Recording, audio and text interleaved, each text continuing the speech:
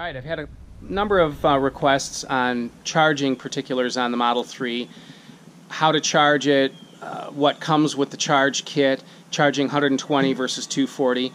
So today we're going to go ahead and go through all of the particulars regarding charging the Model 3 and how the 120, 240 works, and I'll show you the screen that indicates how much state of charge you're getting or the rate of charge that you're getting for each cord. So let's dig into it.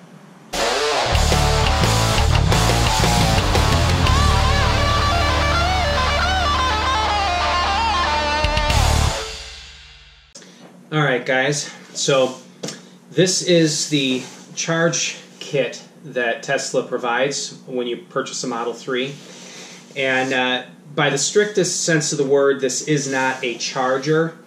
It's just a charge cord assembly. So the charger itself is actually part of the car itself. So, but this is the charge cord that provides power into the car that the car is looking for in order to charge properly. So let's take a peek at what's inside the bag here. So you open it up, and there's quite a bit inside. You've got the cord itself and 3 adapters. So it's probably easier to pull these out individually. Let's see here.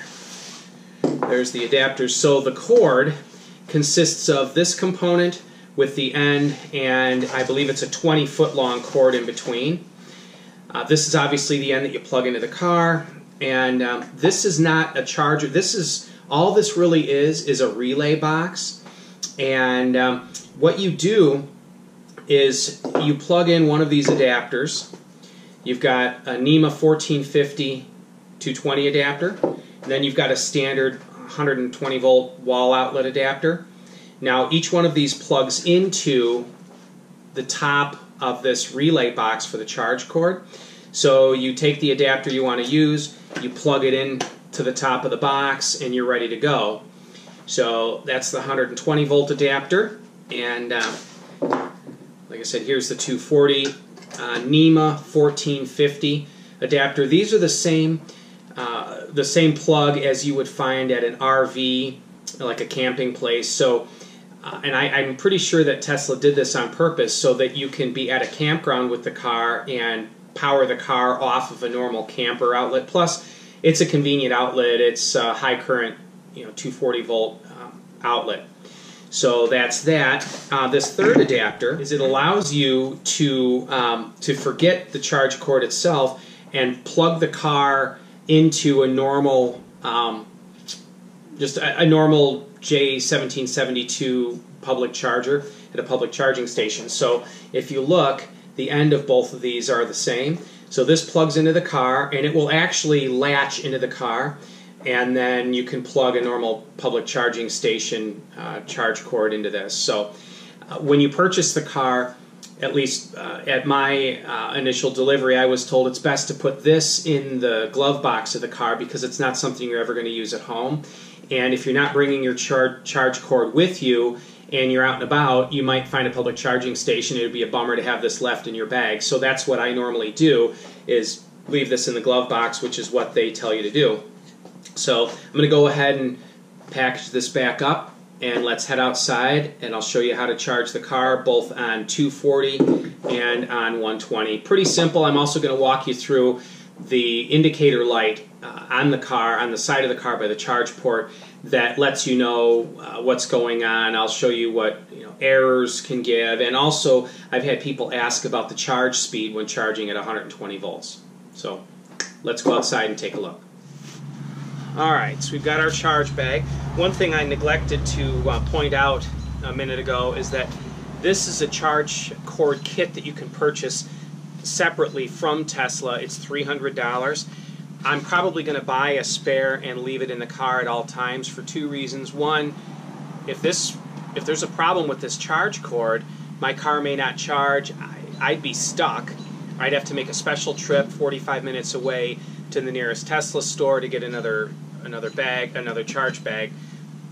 Secondly, if we go on a vacation or something and I forget this at home, then I'm stuck using public charging stations. So I think it'd be wise for me to always have one, almost like having jumper cables in your car.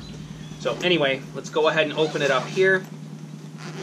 Oh, also, I have my NEMA 1450 cord here and a standard outlet.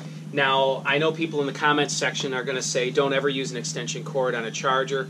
I understand why they say that, but a couple of things regarding that. First off, though this is a NEMA 1450 extension cord that I purchased for charging the car, but I'm not actually using it as an extension cord.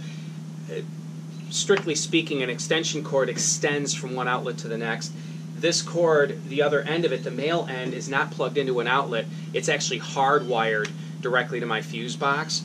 So, and this cord has 8-gauge wire. It is way overkill for this. So that's that. It stays nice and cool. The charge cord to the car gets warm. This stays nice and cool. And then also this 120 volt. This is a shop cord. It's a cord reel that's hardwired as well, and it's overkill for what the purposes we have here. But also, I don't use 120 volt charging, but I just pulled it out so I could show you guys. So there's your disclaimer. So again, here's the NEMA 1450 240 adapter, the 120 volt adapter, and then we've got the J1772 charge station adapter and our cord. So the first thing I'm going to do, plug this in. So we'll do our 240 charging first. So we've got our NEMA 1450 outlet there. So plug that in nice and solidly. Now we'll take our cord and plug that into the... Sorry for shaking the camera around here. So we'll press the button to open the charge door. Now you'll notice the Tesla T is just white right now, or light blue. When you plug in, it turns dark blue, and then it goes to green flashing. The dark blue is that it is initializing and trying to read and make sure that it's plugged in properly. The green flashing lets you know it's charging. Now, the speed at which the green light flashes tells you the rate at which it's charging. So when it's charging slowly, it just pulses slowly. When it's charging very fast, it pulses really quickly, and you'll see the quick pulsing. Well, it's not, the battery's not low enough to give a quick pulse, but anyway, that's the battery's at about 50% state of charge. If it was a lower state of charge, this would be pulsing very rapidly. So we'll go ahead to the inside of the car, and I'll show you what the screen looks like while charging on 240. So now it's charging at roughly 26 miles per hour plugged in, and now it's at 27 miles per hour. It's at 32 amps is the charging current, 240 volts. So that's at 240 input. You can see I'm at about 50% state of charge, which is a low enough charge state that it's, you know, pulling a halfway decent rate, decent amount of amperage. So let's go ahead and put on the 120 volt adapter and see how that goes. All right, so change this over. Put on our 120 volt adapter here. And in a very similar way, we plug it into a cord. There we go.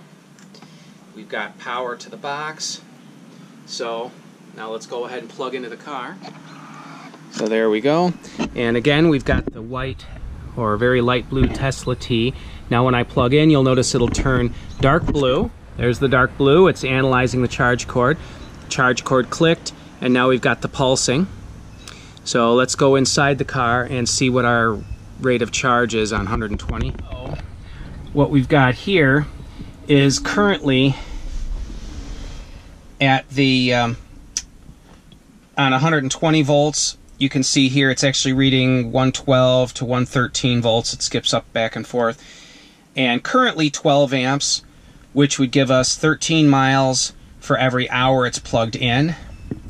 And if you look up here, if we were to leave it plugged in, it would give us 16.5 to 17 hours or so to fully to charge to my 80% limit if we left it on here. Now it will slowly climb. Typically I see a max of about 4 miles for every hour it's plugged in, and but again, this is what it looks like on 120 volts. So again, typically I would see 4 miles for every hour. That is one thing. Being plugged into that cord, it does slow it down a little bit, because normally this would be up at 120 or 122 volts. So you do lose a little bit of voltage when you're using an extension cord like I have with that reel. I go back to, I don't charge on that, so it doesn't really matter. This is just for display purposes. But it has gone up to now 4 miles for every hour it's plugged in. So if you drive 50, 60 miles in a day, you plug in at night, 120 volt charging would be just fine. But since I had access to 240 at my home, I went ahead and decided to use the 240. So you can also, one other thing here, you can see that the icon shows here that the charge port door is locked, or the charge port. So if someone came by and tried to unplug the charge cord from the car, it's locked and it won't come out. And so let's go ahead and unplug it, and I'll show you what some of the errors are that you can get if you don't plug it in correctly. Alright, so I'm going to zoom in on the Tesla T, get the water off. It's a little rainy today, so you can see the T pulsing. I'll push the button, which that's another thing too. In order to unplug the cord, you put your thumb on this circle. Should have shown this earlier. You press that, it unlocks, changes the T back, and you can unplug it. And that button also unlocks the charge port door. So now that it's closed, if I press this button, I will plug it in, and I'll plug it in kind of wonky on an angle so it senses that it's not all the way plugged in. So you see how it went to orange, and if you can hear that, the lock is trying to lock and unlock. That's a charge port error. So if I unplug it, so we're at white again, and we're back to charging normally. So a red error means, hey, there was a major fault and I really don't want to let you charge. An orange error, flashing error, means that it's not communicating properly. It thinks there's a fault and to remove the cord. But we're back to green flashing just from unplugging it, letting the system reset, and plugging it back in. So go ahead and unplug that. Anyway, thanks guys. It was a simple, I know, just a simple charging video, but something I wanted to show you guys. And feel free to ask me any questions that you'd like. Give me a thumbs up, subscribe, do what you got to do. And not the most exciting video, but I've had so many questions about charging the Model 3 that I wanted to go ahead and make this video. So anyway, you guys have a good one. I'll see you around. Bye-bye.